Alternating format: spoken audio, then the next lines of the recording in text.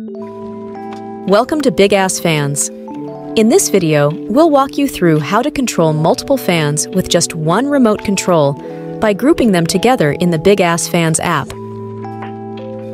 Start by making sure your remote is working with at least one fan. If you have an infrared remote like the Haiku Standard or Premium, there's no additional setup required. For those with a Bluetooth remote, please check out our video on how to pair it with your fan. Grouping fans requires a Wi-Fi connection. If your fans aren't added to the app yet, please see our video on adding a fan to your network. Once all your fans are added, you're ready to group them. To group your fans, go to the fan control screen for any one of your fans in the app. Then, tap Settings in the lower right corner. Select the More tab and choose Group with Other Products.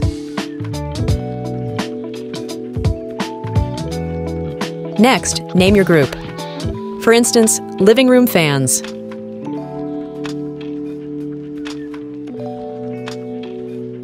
Now, select the fans you wish to include in this group and hit Save in the upper right corner.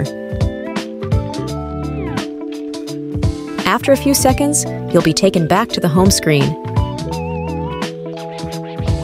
And there you have it.